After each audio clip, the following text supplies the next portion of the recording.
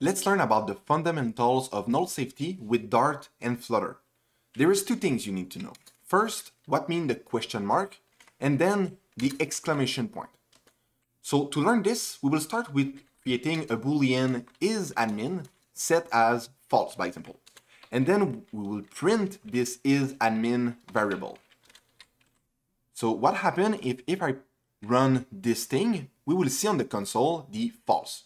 Great. Now what happens if I try to say the isAdmin is equal to null? You see that with Flutter and Dart we have a problem. It's not possible because a boolean is a true or false value.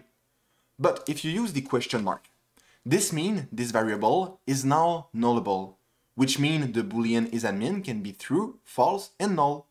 So if I run this, you will see it will be null on the console.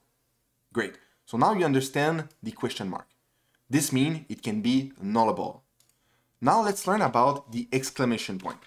So what I will do is I will create a text. So I will say this is a string text which is equal to pizza.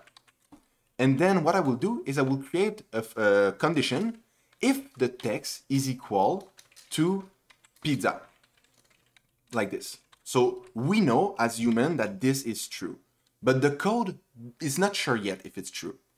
So what will happen if I say, by example, first I will remove the null because this means the same thing. The boolean isAdmin is now null. And now what I will do is I will say, if this is true, the text is equal pizza, then I will say isAdmin is equal to true. So we will set this value as true. So it's not null anymore. But what happens if we create a condition again by saying isAdmin? And then we create a condition inside by trying to print something, by example, hello.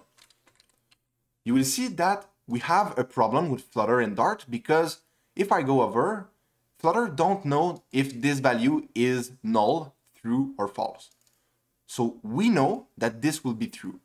So if we are 100% sure that this will be true or false, and it's not null anymore, we can use the exclamation point to tell Flutter, I am absolutely sure that this value will not be null.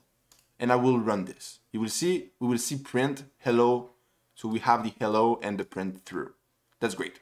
But what happens if it's not actually true? You need to be careful because if it's, by example, we think it will not be null and we run this, we will have a problem. We will have an error.